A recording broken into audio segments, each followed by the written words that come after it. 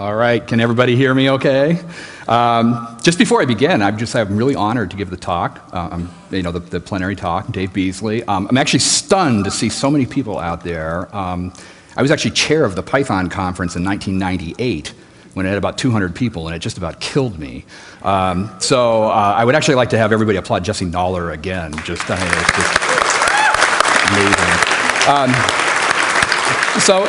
So in doing this talk, I'm sort of asked by the committee, why don't you come talk about something diabolical? So I have this on the slide here, and I gave that some thought. It's like, diabolical. I'm sort of thinking, what do I get out of coming to PyCon? And for me, the best part of PyCon is learning about new stuff. And so I actually decided to do this talk on a topic of which I knew nothing about prior to preparing it. And so let's talk about PyPy. Essentially, PyPy, if you don't know, is Python implemented in Python, which at first glance, if you describe this to somebody, they'll think you're insane, right? It's like Python implemented in Python. It is quite a bit faster than normal Python through various magic.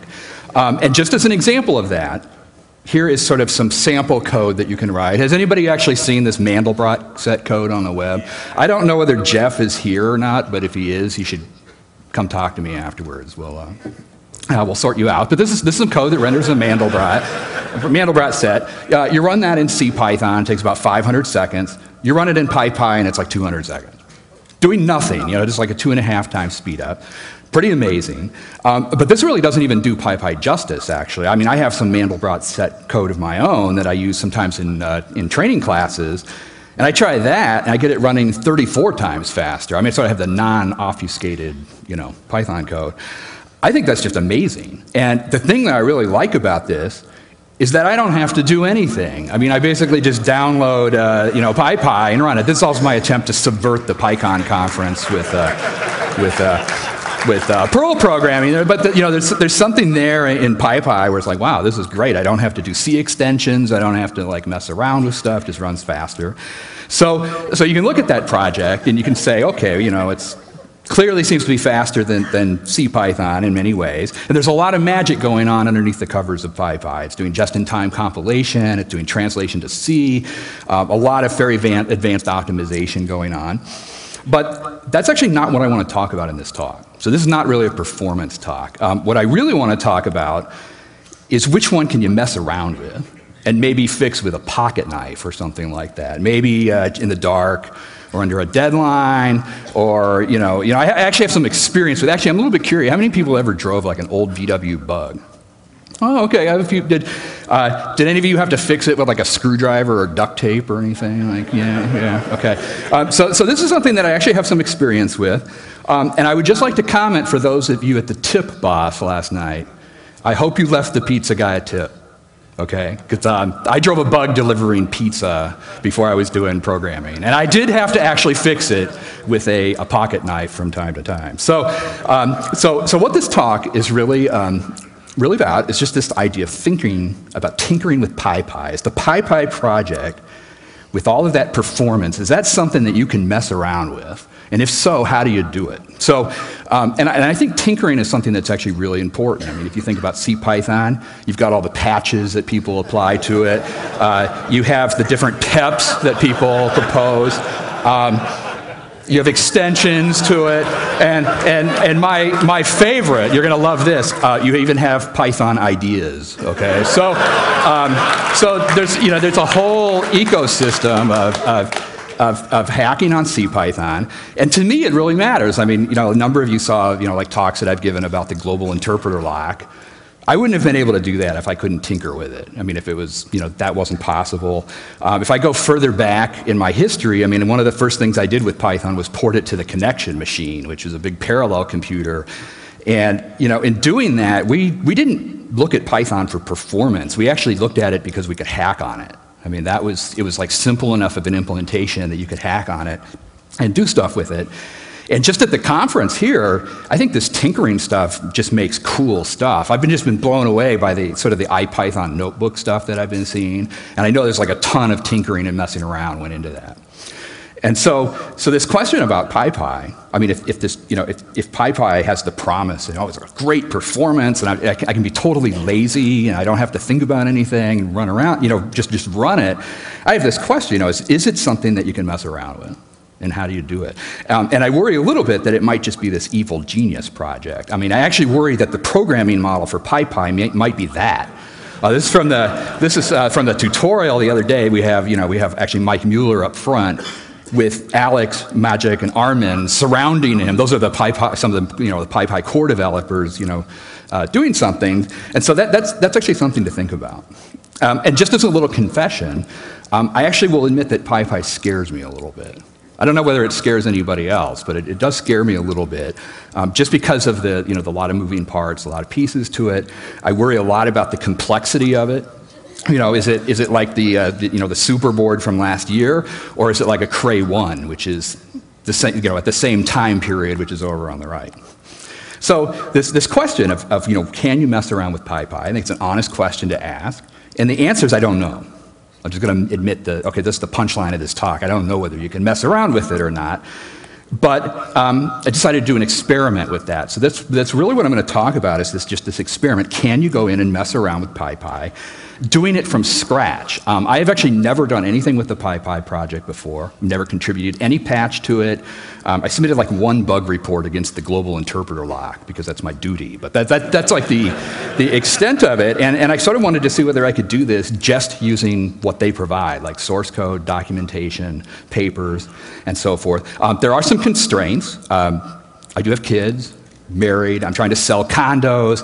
I have to run away from Julie Steele all the time because I'm like so far behind on the Python cookbook project. There's like other things going on. So this had to be sort of a part-time project.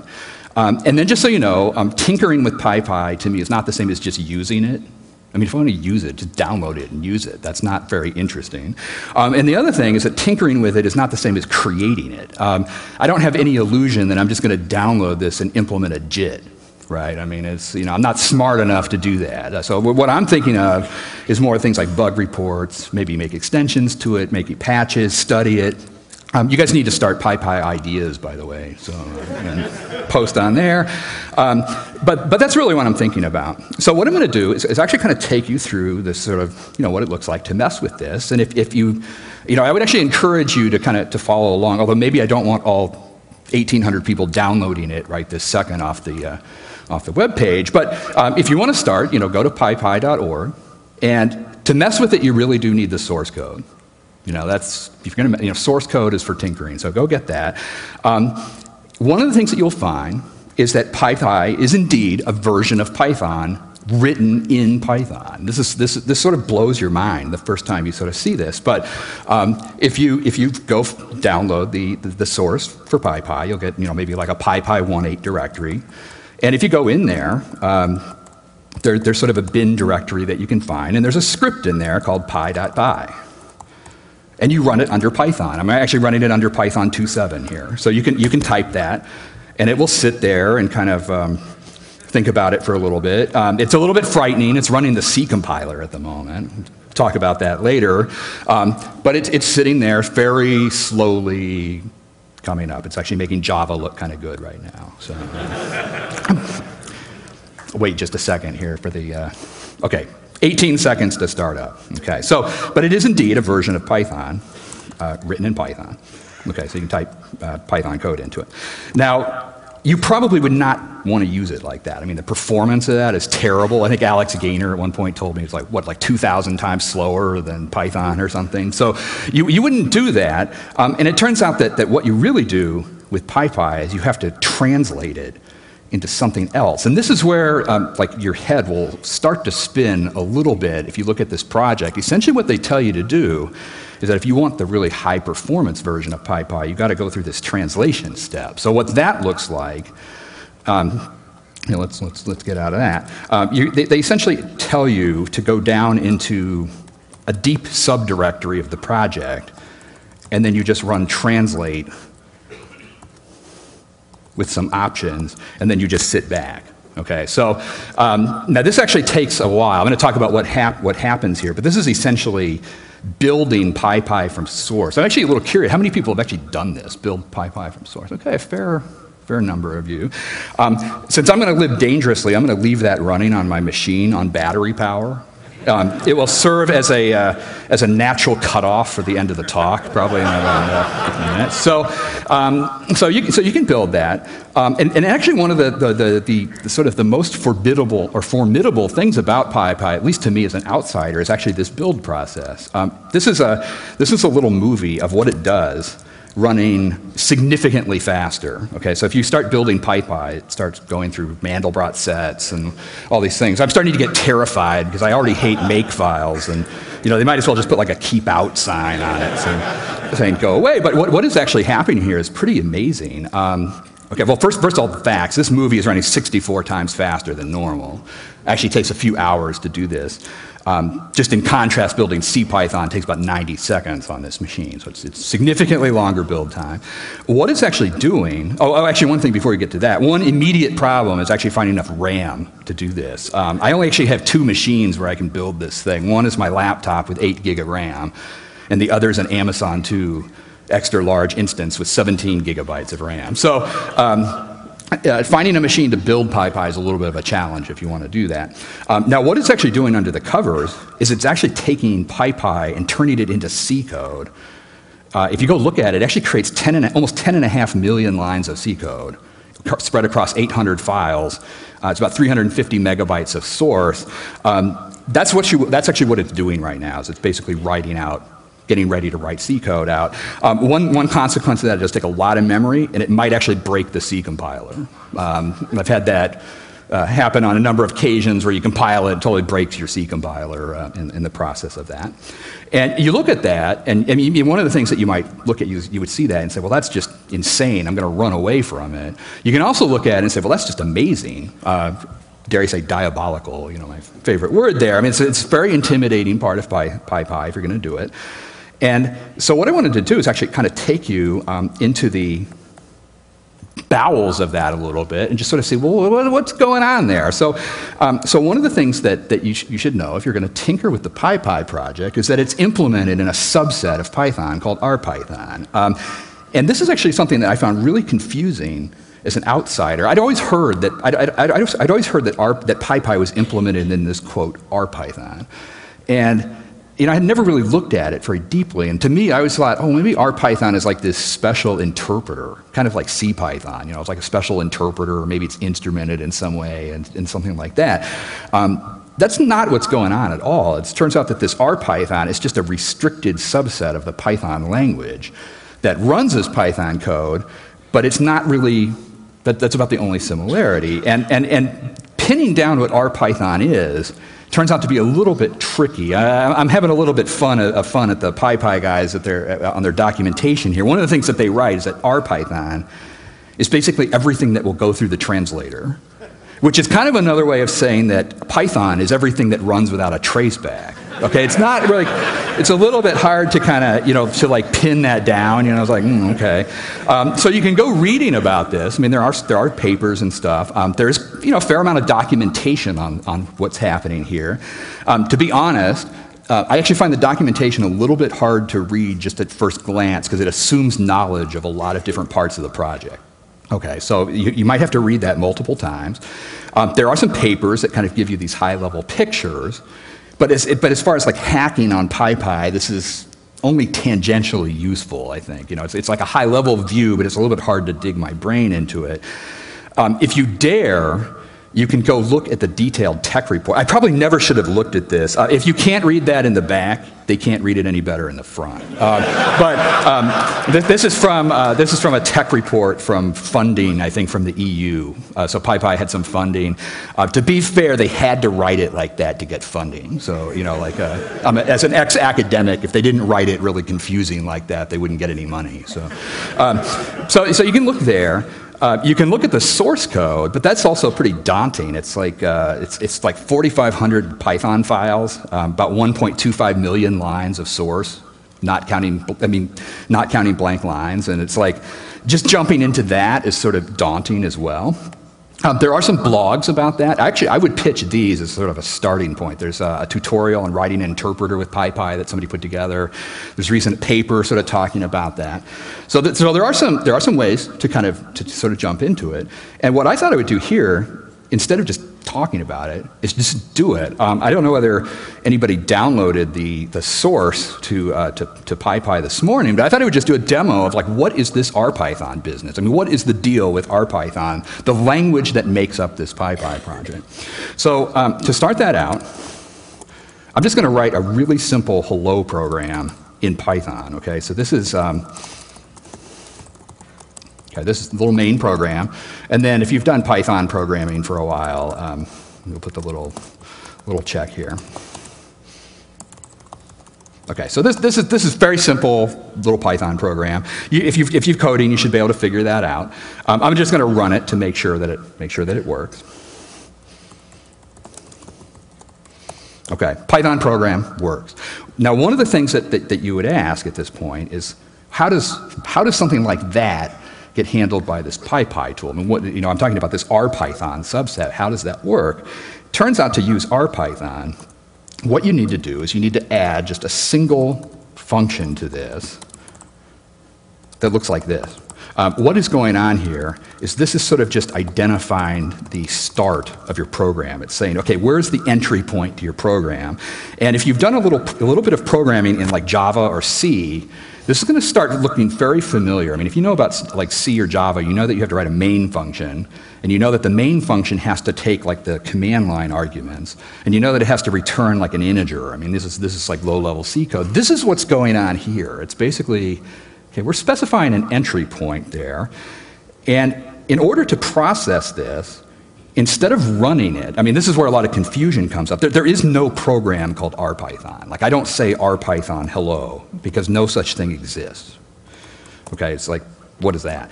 Essentially what you have to do is you have to run this through the translate program that we did earlier. So to do that, what I'm going to do is just make a little symlink to that, just because it's I don't want to keep typing it all the time. So I'm just going to take like the translate script out of the PyPy project and just make it available locally. What you can do is you can just say, okay, let's just translate hello.py. And if you do that, what it's doing at this point is it's taking your Python code and actually literally turning it into C code. So it's compiling. It's actually very intimidating what it's doing here. I mean, it's like we're only having like a little 7-line program, and it's kind of churning away on it for a while there, generating C. Okay, so 18 seconds later, and you can look at this and say, okay, it basically made a file called hello.c. You run it, and you get your hello world. Okay, so essentially it's taking Python code, turning it into C code to do that. It just as a little bit more sort of complicated version of this. Okay, let's do something very useful. This is the most practical application in the world, right? We'll do Fibonacci numbers because it's so useful here. Okay, having trouble hitting the control key there. Okay, yeah, this is the very useful version of this. So. If we were at a Node conference, we'd be doing this async, of course. So, so what we're going to do here is we'll just print out like okay, there's like a different version of this. So this is code which I hope computes like a Fibonacci number on the command line. And just to sort of see what this RPython is giving you, I'm gonna just time like how long it takes to run this, just using like a normal Python, the normal Python interpreter. Okay, so this is going to compute 36 Fibonacci number using a horrible algorithm, by the way. Kind of did that on purpose. You'll run this, and it comes back and says, okay, it takes like 8 seconds. Now, if we run this through the translate program, and wait, the obligatory 20 seconds here. Okay, so we gotta watch that. Start drawing fractals and things.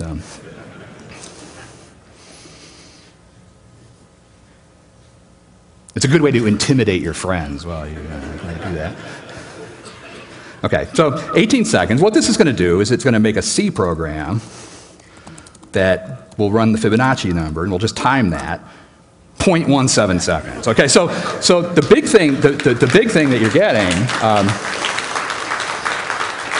looks like I'm a little bit off the side of the screen there, is you're getting significantly better performance on that. I mean, essentially it's taking your Python code and it's taking it to C code. In fact, you can actually look at that C code if you're extremely insane, actually.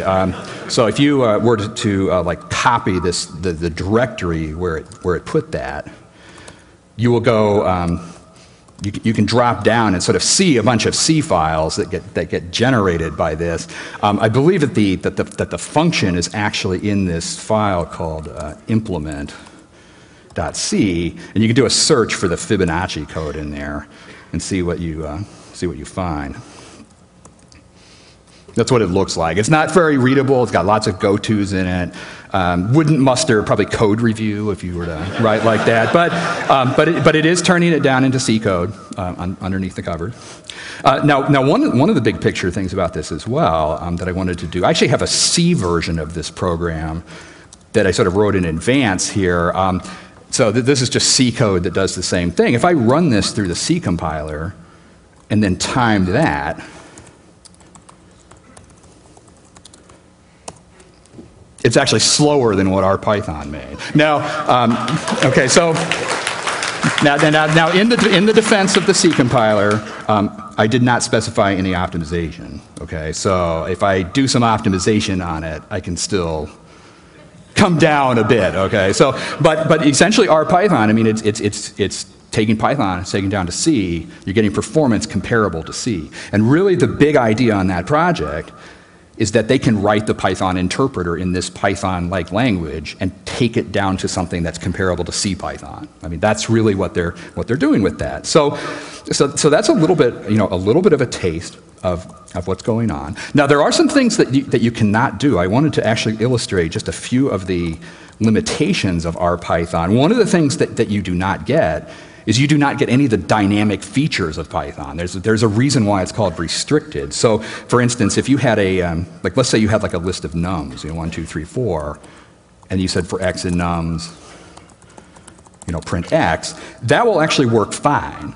But if for some reason I were to make that list have something like a string in it, that would actually blow up our Python, because essentially it's like a type-checked version of Python, and it actually expects things to be kind of a consistent type. Just to sort of see, what would happen with that, just so you know, if you have any kind of type error in the system, it will actually blow up with a fairly big traceback that looks something like that. I mean, it will hit that.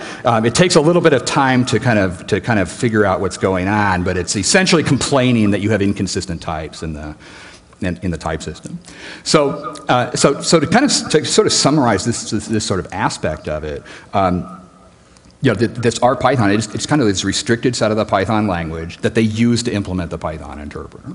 There will be a quiz later, by the way.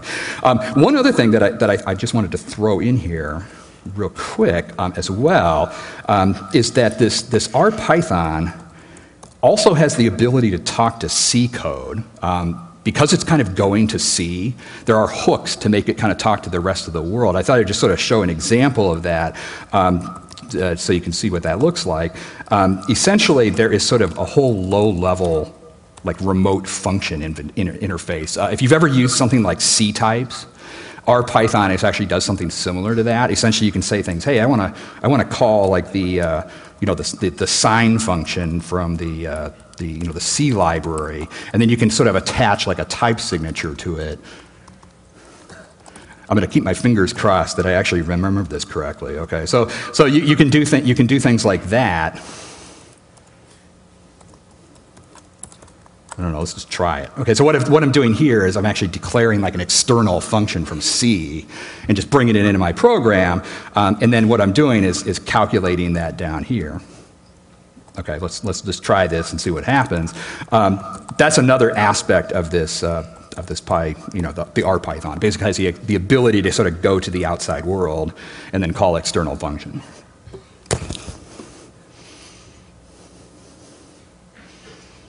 It's a built-in pause for me to rest here.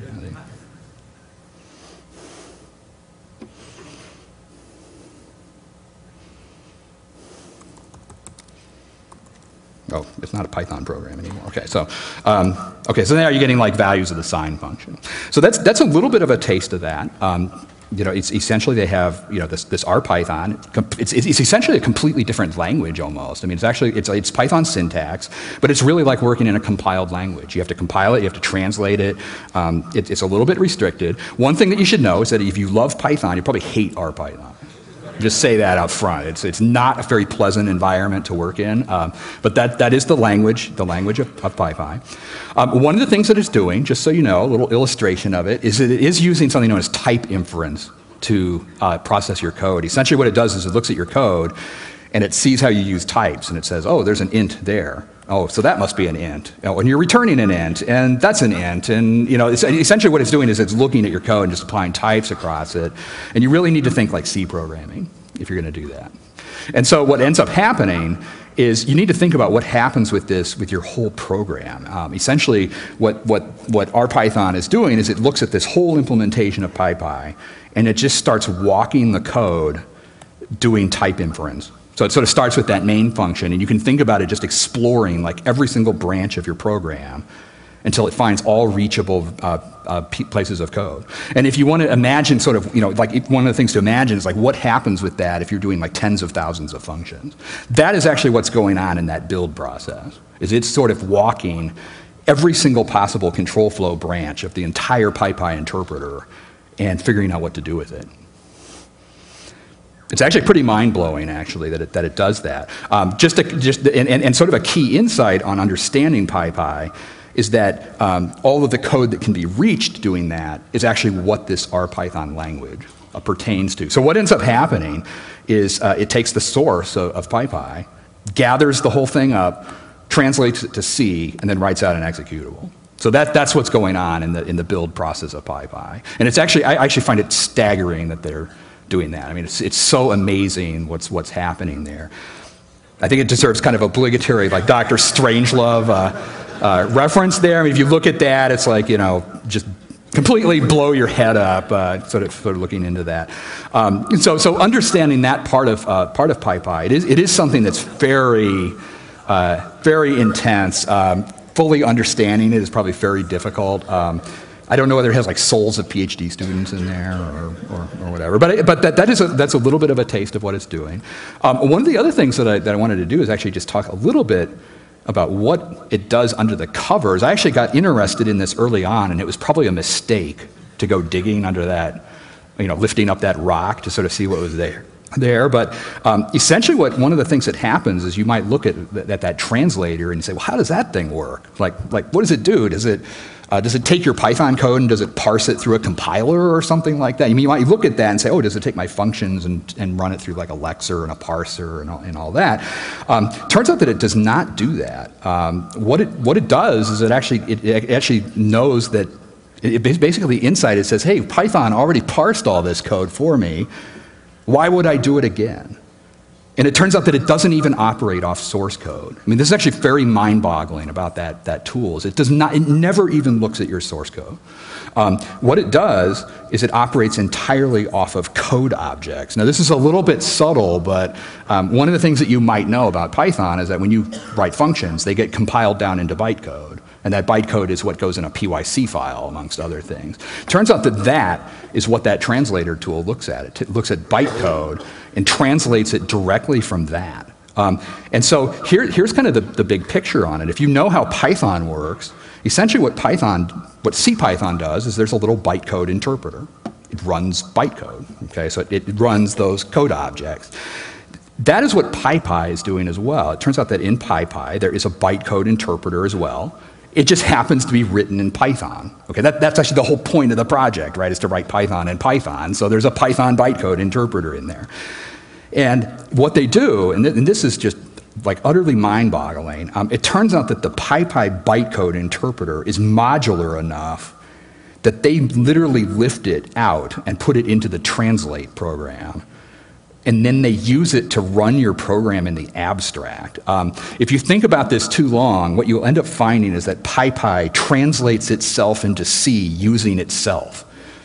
Okay, so you need like this. This is where like a coffee addiction helps, or 5-hour energy or something like that. So it's probably best not to think about it too much. But that's insane if you look at the code. And really, what it's doing, just to kind of give you a sense on it, is it's running the bytecode of the program kind of in the abstract, instruction by instruction, and then it just sort of records what ends up happening, and then it reconstructs the structure of your program as a huge graph. And then it takes that graph and then it drops it into C code. I'm going to not go into further details about that, other than to say that it's really, really hairy there. Okay, so everybody okay with that? And how about you in the back? You okay with that? Okay, so that's what it's doing. Now, one of the problems that I'm going to talk a little bit about some of the problems that I've had trying to figure this out. As an outsider coming into PyPy, one of the tricky parts is that everything is in Python. Has anybody ever had that thought? Like you wake up in the morning and you're like, boy, it'd be really cool if everything was Python, like the operating system and the compiler and the shell and the network stack and the browser, and it's like you will love PyPy if you ever wake up like that, because literally everything is in Python. And that actually makes it very difficult to sort your head around it, because it turns out that a lot of the implementation, you have Python files where there's two different programming languages existing at the same time that both have Python syntax but different semantics, okay? So you might have some file where it's like full Python in some of it, and RPython in other parts of it, and you have this question of like, well, which one is it? It would be kind of like the same, not to pick on PHP, it'd be kind of like the same if like PHP had the same syntax as HTML, right? It's like, like how, like what? Well, it wasn't meant to be a low blow. This is tricky, though. It's like if you have like two different languages with the same syntax in the same file, that's a little bit tricky. I can tell you what the PyPy guys do. These doc strings pretty extensively. So you will see. It's like they will put a doc string in there saying this is not our Python. And it's actually enforced in the translator. Like if that translate script even hits anything with that in there, it will break. It'll basically say no. I'm not going to do it. So it's like I'm going to feel bad comparing it to PHP there. Okay. Well, but it is it's a really tricky thing to wrap your brain around. And then if you even think about it further, you sort of think like, well, why would you even do that? Like, why would you write code that has like both normal Python and RPython in it at the same time? That's sort of insanity. What's going on here is that there are actually two different execution contexts for Python, for code in PyPy. There's basically the context of the translator, and there's the context in the final executable. And essentially the code separates at translate time into one of those two things. And really what's going on here is that the C executable has implementation code, and the translator has metaprogramming in it. And what I mean by metaprogramming is things like decorators, metaclasses, exec, things like that.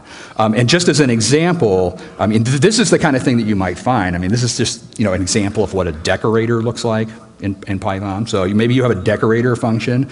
You would actually have this thing split up like that. Okay, where like the decorator itself is Python, but the wrapper is RPython, and the application of the decorator is Python, and the function is RPython. Again, this is like really, really, really tough to wrap your brain around unless you've been like in this project for a long time, and I think it's like a really critical thing about understanding the code that's in there.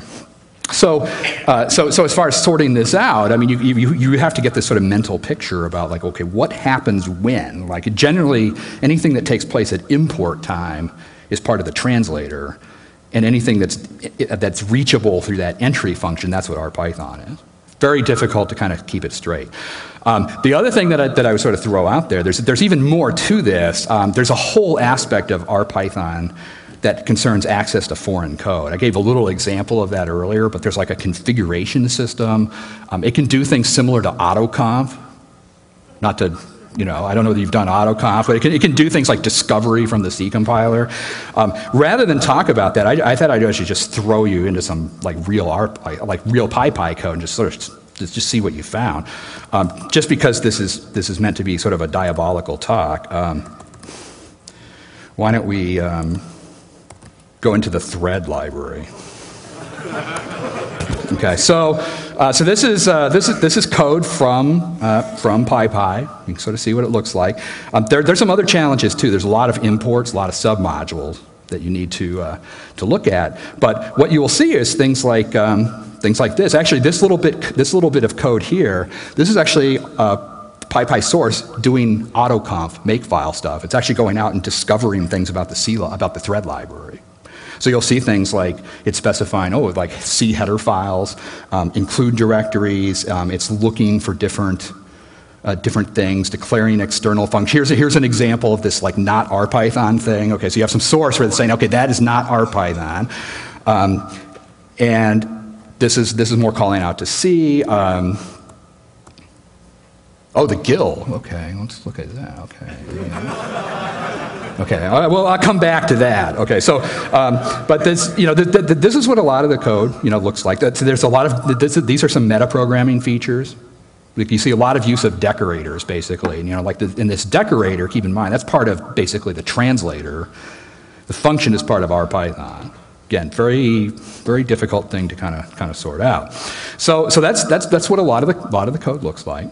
And how am I doing on time, by the way? Am I? Okay. So one of the quandaries that I had at this point, so I sort of got to this point in the talk, and I'm like, how am I going to end this talk? Because I sort of feel like I haven't even really told you anything about PyPy. I haven't told you how the JIT works. I haven't there's a lot of different pieces to it. So how in the world am I going to end this thing? And then I kind of had this realization that I just don't even know how it works yet. I mean, I feel somewhat, sort of somewhat defeated by the thing. Like if you were to ask me, well, how does the PyPy JIT work? No idea. I mean, other than what they've told me at conferences and so forth. So it's a little bit defeated. But then I sort of started thinking about it, and it's like, I don't even know how CPython works. Okay, now you could say, okay, how the hell is this guy giving a keynote talk if he doesn't know how CPython works? But it's true though. It's like if you were to ask me about how a lot of different parts of CPython work, I don't know.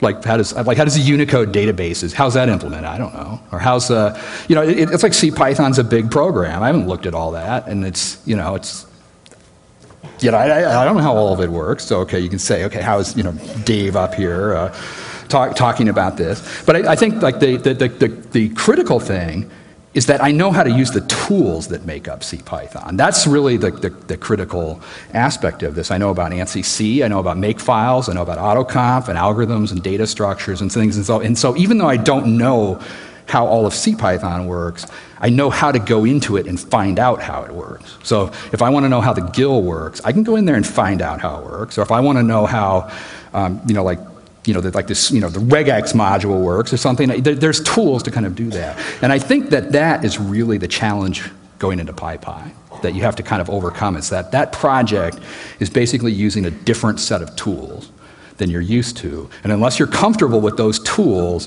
it's just going to be this impenetrable fog of stuff. And it's like you really need to know about what this rpython thing is. You need to know about translation. You need to be really up on Python metaprogramming stuff like decorators and metaclasses and other stuff. It's basically a different vocabulary. I mean, that's the way to think of it. And unless you have that vocabulary, you're just not going to be able to mess around with it. So with that said, this question of how to end the talk, I sort of realized that I actually used to be a professor. This is actually something that somebody wrote on my whiteboard when I was teaching operating systems. Not quite sure what to make of that. So having been a professor, I thought I would end it by just leaving it as an exercise to you to go figure out how Python works. So isn't that what professors do when they get near the end of the lecture? They're just like, or if they don't know, that's even better. They'll leave it as an exercise. So that's kind of the end of that part of the talk. I did want to put a little bit of a postscript on this whole thing by talking about Ruby. Like, okay, where is this going? Okay, so, Ruby. One of the things that you know is that I like to break global interpreter locks a lot. I wake up in the morning and it's the first thing I think about.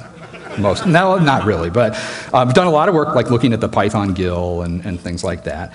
And one of the things that I kind of noticed, I did some benchmarking on some thread stuff.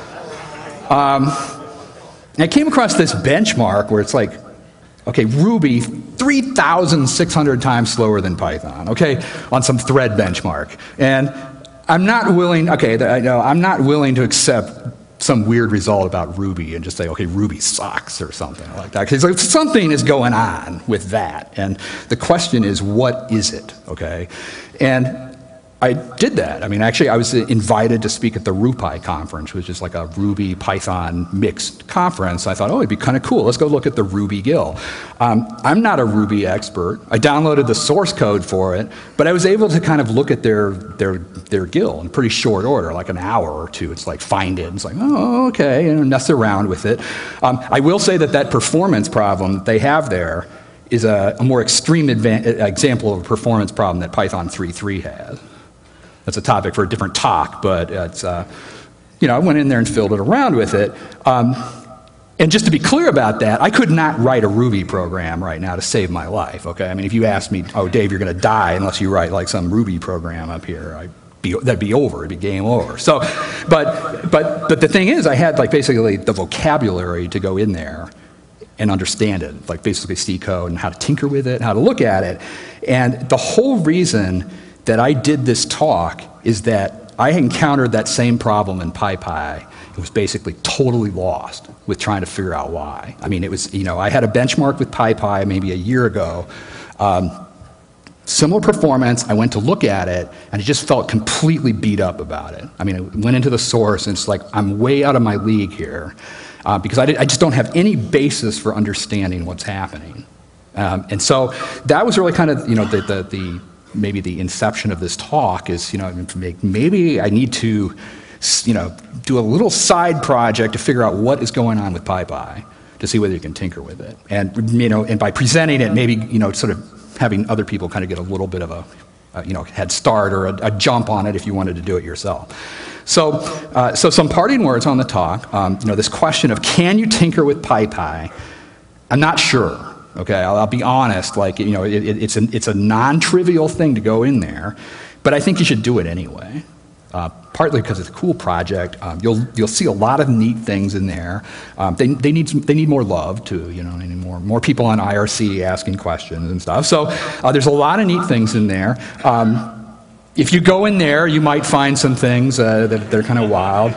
Or VMs, I don't know, it's full of stars or VMs. So that's kind of the end of the talk. I guess my hope is that you learn at least one new thing by sort of going through that, or at least just kind of an idea of what that project involves if you ever want to mess around with it.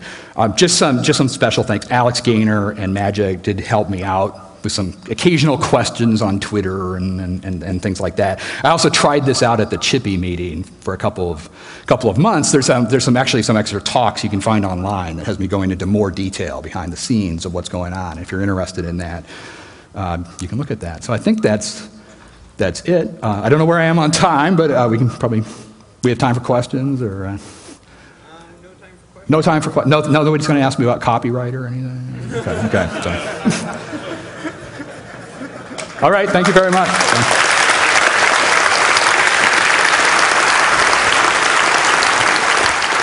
What's that?